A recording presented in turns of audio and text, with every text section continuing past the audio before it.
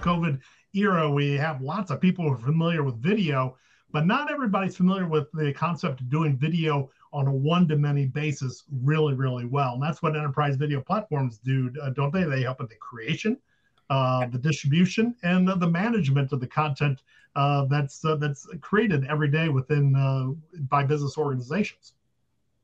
That's absolutely correct. And whereas you have a lot of solutions today steering towards ease of use, automation, using AI as a surrogate for decision making, and that's what's really enabling even the least technical communicators to use those types of products successfully.